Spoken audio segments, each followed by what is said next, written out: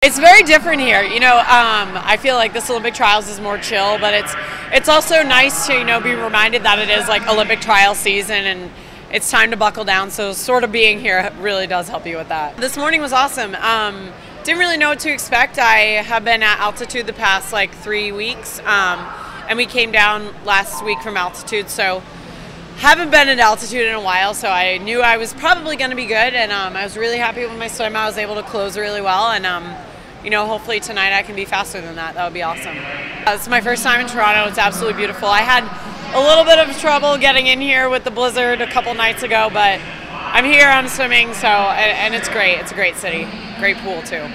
Hopefully more fast swimming. I was really pleased with this morning, and I feel better and better in the water every time I get in, so hopefully I can just go, season best times and be able to progress on that throughout the next 3 months up until Olympic trials.